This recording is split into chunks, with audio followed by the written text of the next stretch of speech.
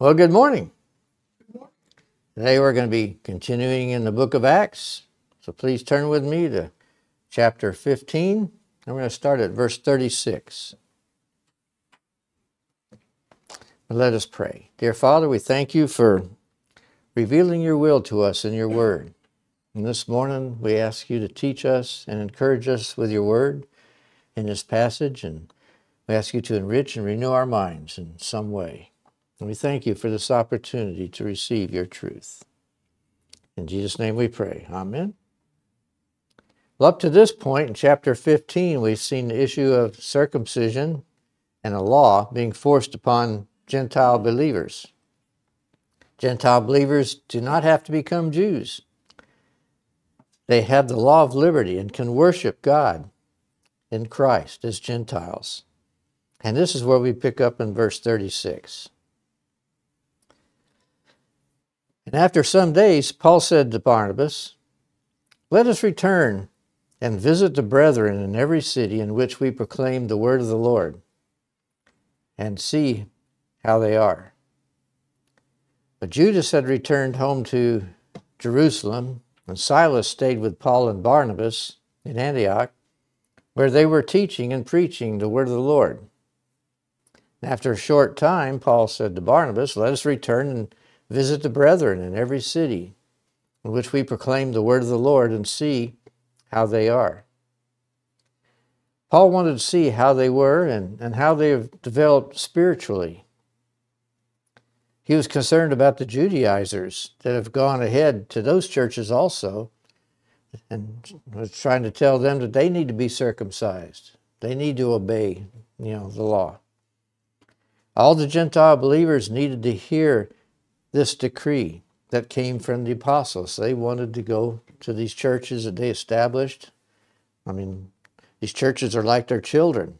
Somebody's coming in and infesting their children with false teaching. They want to get out there and straighten it out.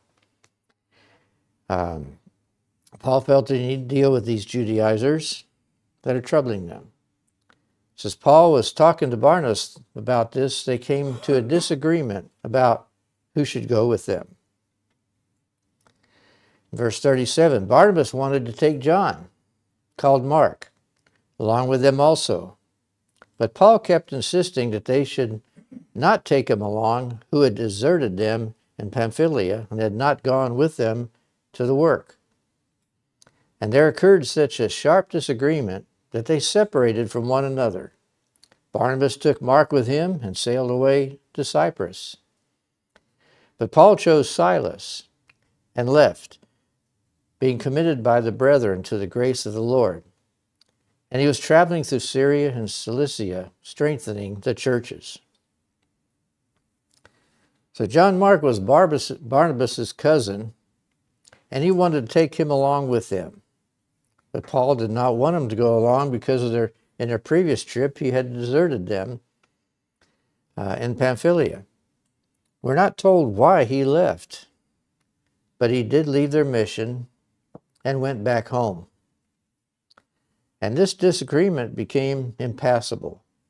Neither one was willing to compromise. So they each went their own way. Barnabas took Mark and went to Cyprus, and Paul took Silas and went the land route through Syria and Cilicia. Verse 39, Luke stated that this is a sharp disagreement.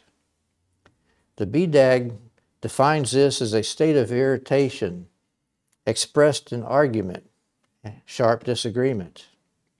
The text says that they disagreed sharply over this issue, but there's no statement or implication that they ended up disliking each other, and as some commentators infer.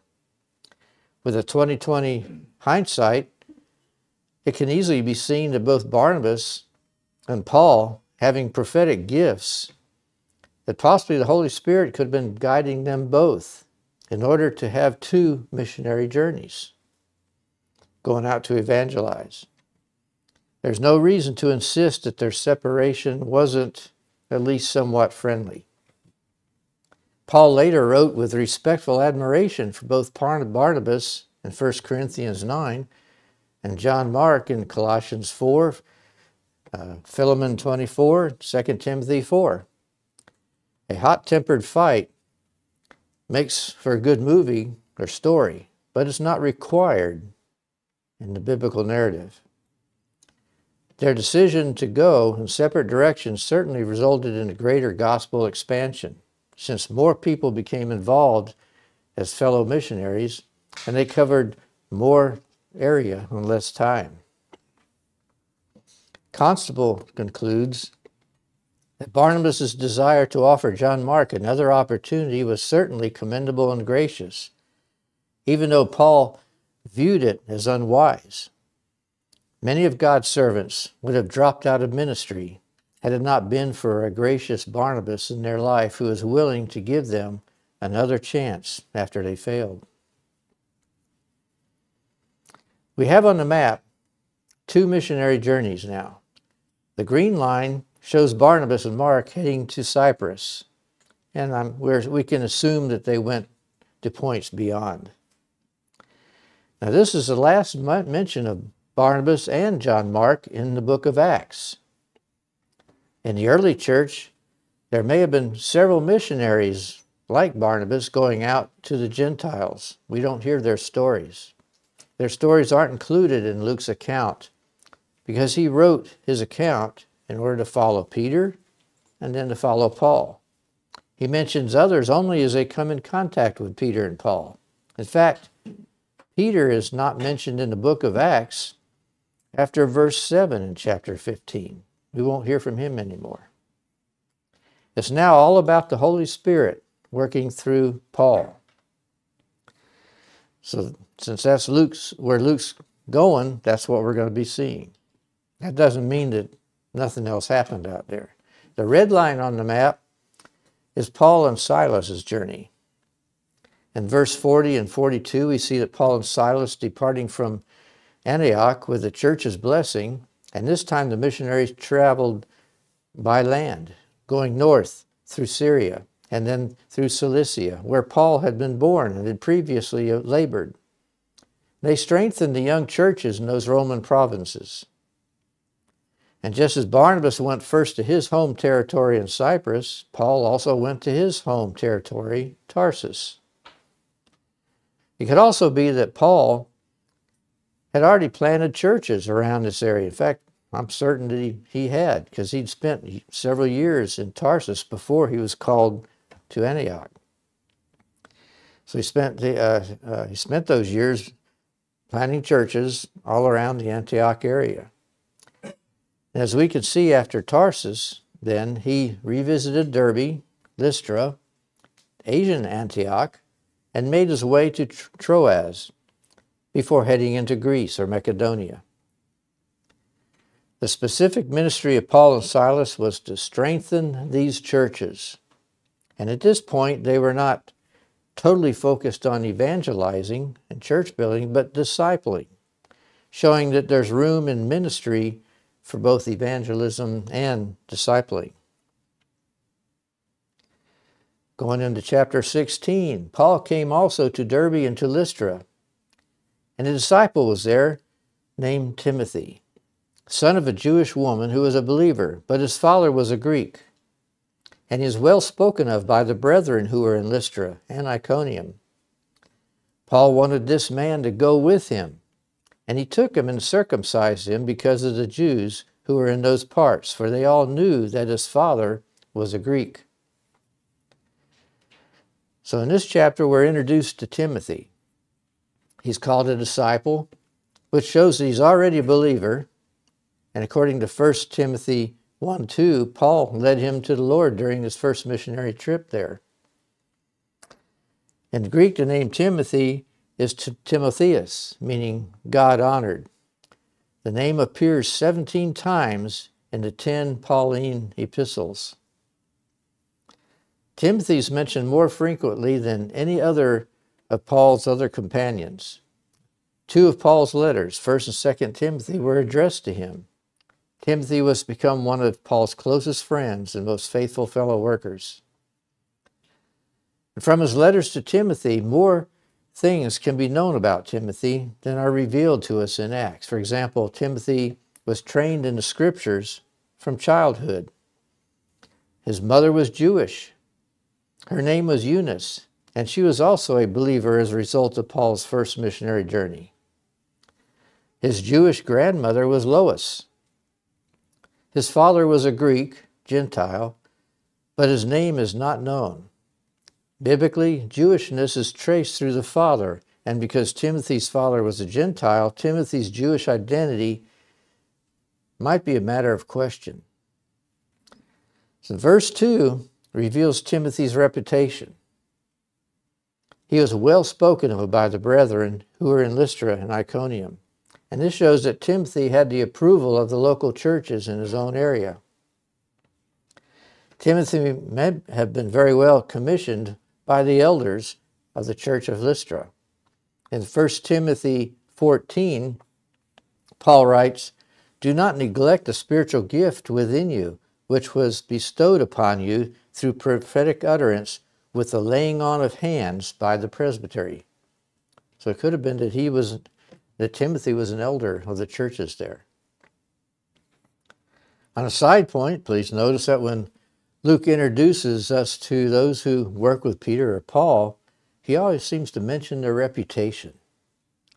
That's very important. There's like a preoccupation with the character of these men who assume Christian leadership.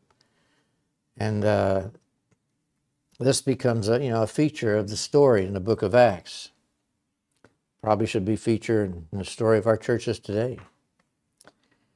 In verse 3, we see recorded the circumcision of Timothy. Paul took him and had him circumcised. Paul obviously did not circumcise Timothy because he believed that the rite was necessary for his justification or his sanctification. He did so because it was necessary for effective evangelistic ministry among the Jews. 1 Corinthians chapter 7 gives us a look at Paul's belief about circumcision. "Only as the Lord has assigned to each one, as God has called each. In this manner let him walk. And so I direct all the churches. Was any man called when he was already circumcised? He's not to become uncircumcised. Has anyone be called in uncircumcision? He is not to be circumcised. Circumcision is nothing, and uncircumcision is nothing. But what matters is the keeping of the commandments of God. Each man must remain in that condition in which he was called." But Paul circumcised Timothy because it was necessary for effective evangelistic ministry among the Jews. Constable notes that unbelieving Jews would not have given Paul a hearing if he had traveled with an uncircumcised Gentile. And even though Timothy was half Jewish, the Jews regarded an uncircumcised son of a Jewish mother to be an apostate Jew, a violator of the Mosaic covenant. And we can continue to see Paul's attitude and character about evangelizing and doing things like this in 1 Corinthians 9:20, where he talks about, "To the Jews, I become as a Jew, so that I might win Jews. To those who are under the law, as under the law, though not being myself under the law, so that I might win those who are under the law." So Paul is willing to put himself under the law in order to reach those who are under the law. "To those who are without law as without law, though not being without law of God, but under the law of Christ, so that I might win those who are without the law. To the weak I become weak, that I might win the weak. I become all things to all men, so that I might by all means save some. I do all things for the sake of the gospel, so that I might become a fellow partaker of it." The bottom line is Paul would do anything. He'd sacrifice anything if it made it easier for another person to believe in Jesus Christ. He didn't want to do anything that would become a stumbling block in that other person's life. He'd do anything to have a good witness. So back to Acts 16, verse 4. "Now while they were passing through the cities, they were delivering the decrees which had been decided upon by the apostles and elders who were in Jerusalem for them to observe. So the churches were being strengthened in the faith and were increasing in number daily. Part of Paul's ministry, including acquainting the churches in Galatia with the directives that were formulated at the Jerusalem Council. Gentiles did not have to be circumcised.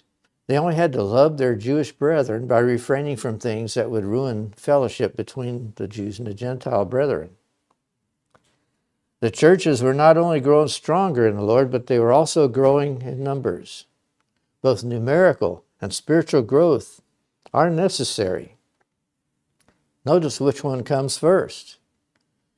So the church is being strengthened in the faith, and we're increasing in number daily. Is it possible that strengthening the churches in the faith might even be more important than increasing the numbers there? In verses 6 to 8, Luke records the next part of their journey. In verse 6, they pass through the Phrygian and Galatian region, having been forbidden by the Holy Spirit to speak the word in Asia. And after they came to Mysia, they were trying to go into Bithynia, and the Spirit of Jesus did not permit them. So passing by Mysia, they came down to Troas. So after Lystra, they went through Galatia and Phrygian regions, visiting the churches there, but the Holy Spirit did not allow them to go south into Asia to visit the other churches they had established. So they intended to go north towards Bithynia. The text doesn't say exactly how the Holy Spirit forbade them, but they're forbidden to go to western Asia Minor, where the key cities of Ephesus, Hierapolis, and Laodicea were located. Paul did go there later doing his third missionary journey. We'll see that in Acts 19. So they went north toward Bithynia and Mysia. Their intentions were to go there to evangelize the cities in those regions. They were regions with many Roman cities located in them. But again, they were stopped by the Holy Spirit. So they bypassed Mysia and Bithynia and went straight to Troas. Troas was on a coast of the Aegean Sea. Its full name was Alexandria Troas, founded by Alexander the Great in the 4th century BC, near the ancient city of Troy. It was a free Greek city until Augustus Caesar made it a Roman colony. Troas was the seaport of Mysia and the main port of call for ships sailing between Asia Minor and Macedonia. And it is possible to see Greece across the Aegean Sea from this city. Paul would return to Troas at least twice, according to Acts 20 and 2 Corinthians 2. In Troas, Paul had a vision. In verse 9, a vision appeared to Paul in the night. A man of Macedonia was standing and appealing to him and saying, "Come over to Macedonia and help us." And when he had seen this vision, immediately we sought to go into Macedonia, concluding that God had called us to preach the gospel to them. So this time God gave direction to Paul, and Luke recorded that he did so in a vision. So God can lead us in many different ways. He can tell us not to go here. Today, we don't maybe hear audible voices and things like that, but we can see the doors closed so we don't go that direction, and we're led to go in other directions. The Holy Spirit can lead us and guide us in our daily walk, and especially in our ministry. The Lord was directing Paul and his companions to go to Macedonia. Macedonia was a Roman province that comprised roughly the northern half of ancient and modern Greece. Its name honored Philip of Macedon, who was Alexander the Great's father. Today we'll recognize that as the bottom portion of the European continent. Verse 10 records that the decision to go to Macedonia was immediate. God instructed them, gave them the instructions. They recognized that this was God giving it to them, and let's go. Why wait? And they immediately did what was necessary to go there. They had concluded that God had called them to preach the gospel to the Macedonians. And this use of the pronoun we and us in this verse shows that Luke himself joined Paul's party in Troas. He remained with them until Acts 16, verse 40, where the term we is dropped. And this section will be the first of 4 so-called we sections in the book of Acts, the sections in which Luke traveled with Paul. We'll see that again in 16, verse 10 to 17, chapter 20, verse 5 to 15, chapter 21, verses 1 to 18, and chapter 27, verses 1 to 28:16. In this passage, Luke doesn't tell us how they met up. Sometimes these authors don't talk about themselves. It's all about Jesus, In this case, it's all about Paul and the Lord working through Paul. But somehow Luke is there in Troas for whatever reason, and he joins up with Paul. Next week, we're going to see them cross over into the European continent or into the region of Macedonia. And we'll see what they do in Europe. Let's pray. Dear Lord, we thank you for this time we can be together hearing your word.